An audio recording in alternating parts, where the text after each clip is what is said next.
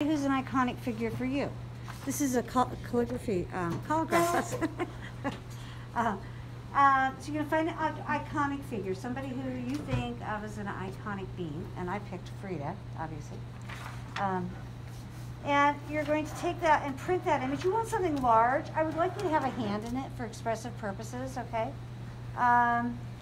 You're going to take and make a value map, which you guys are getting really familiar with, right? Really familiar with. And you're going to take and draw around these areas. And I'm asking you to do this so you're really looking carefully to identify shapes and spaces. I'm not going to have you sit here and watch me go through every, area of dark and light. But make a value map. This is darker here than it is there. This is lighter, okay? And at some point when you're done with your value map, you're going to cut out these shapes, okay? You're going to cut them out and you're going to glue them on your map board, okay? You're going to glue them onto the map board. And I'm not going to spend time having you do that right now, okay? You're going to use, I don't want you to use glue guns for this. You're going to use this crafts glue, tacky glue. And I want you to use a paintbrush to apply this.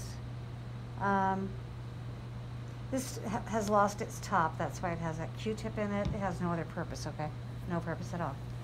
And you're going to put glue where you're going to attach your parts. And after you get all your parts attached, and you guys, because you need to have a lot of glue in a collagraph, you need to have a lot of glue. You can't just do a little thin coat to make it stick. This is really a glue intense process, okay? So you're going to glue your parts on your board. Let's pretend I've done that. Is everybody with me there? I want you to have a container of water on your table to put your brush in so it doesn't dry. You're going to be using these brushes a lot, and I don't want to kill the brushes, okay? And if we don't regularly put them in water, they're going to get dried and ruined. So you're going to have all your sections and shapes cut out, and you're going to have it on your board. And then you're going to start, this is a fun part about, you hold that? This is a fun part about a collagraph. Let's say, I think I'll make her eyebrows with this moss. And you're going to put the moss on that spot on her eyebrow that you've cut out and you've put on there. You're going to put a lot of glue on it, okay? This is very experimental. You can use a glue gun if you want to. I pulled out a bunch of different things. This might make her hair really nice. The things you have to, I'm not going to put any glue on there, but you guys would put a lot of glue on there and you'd press it down very hard, okay? And you're going to continue to build her features with these objects, okay? Do you have to put anything where it's white? I wouldn't attach anything. And you're going to want to leave some separation, some separation between objects. And you guys know how I collect junk, so these are some things I pulled out. I might decide to make her earrings with some of these minerals that were donated from the science department, I might decide to, that would make some nice earrings, don't you think?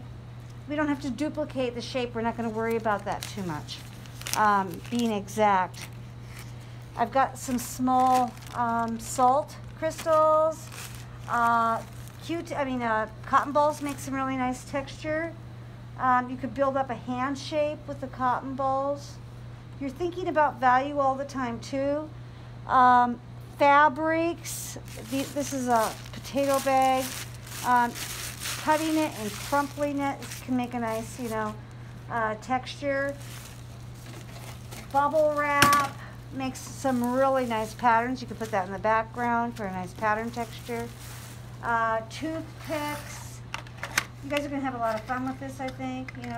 I could decide to use the toothpicks as a pattern in the background and glue it on there. I could break them into small pieces and weave them together. You can put anything on here that you want, but it has to all be about the same thickness, okay? Because it's going to go through the printing press. Something like this could be really thick because it's just going to be pressed down really hard, right? I could use these fabrics for another texture. What else was I really excited about? Oh, flowers. You guys know we have these flowers kind of everywhere in both of these rooms. That might be a really nice thing to put in there. Oh, letters. We have letters. We have some textured fabric. Some of this Christmas ribbon might be nice. This is a very experimental process, okay? The only thing you have to remember, I won't use like a big rock in here, right? It's going through the printing press. You're going to keep those rocks that I showed you that I might use for her earrings. They would be really nice because they're flat, but you're going to make sure that you don't pick anything that's really sharp. I have a huge supply of pipe cleaners. You know, they could create a nice texture.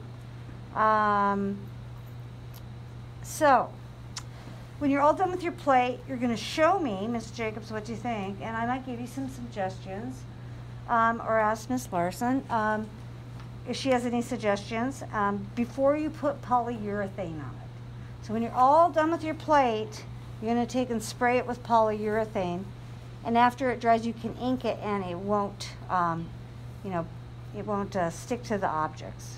Okay. The other thing, I think we're going to be very experimental with the ink. I haven't decided exactly what you're going to use yet, but I have a lot of printmaking ink from other processes that we no longer use. And it's water-based ink, so it's not quite as messy as this soy-based ink, but it does dry fast. So you're going to have to think about that. I'm going to experiment with this and see how that other ink performs, and then we'll make up our minds what we're going to use for this. Do you guys have any questions? Glue guns work great for drawing. I mean, you can actually take and draw things. You know, you can see the student did a nose, and I want you to revise these. I've got a lot of this netting. So some of this is just, it's so simple, but it doesn't make a very complex print. It doesn't have very interesting textures, you know. It makes a pretty nice print, but I want you to get more experimental. I've got tons of mat board. The other thing that I encourage you to use, you know, cardboard is really easy to cut out, shapes, and that might be really nice actually for some of the face structure, you know. And take this one layer off, and you can create a texture with it. Okay, there's so many things you can do. The one thing I am going to ask you guys, because I originally was going to take some bins and fill them up with stuff, and that was going to be what you got to use. However, when I do that, I find my students don't experiment as much. So if you're going to use some of these rocks, you're going to put the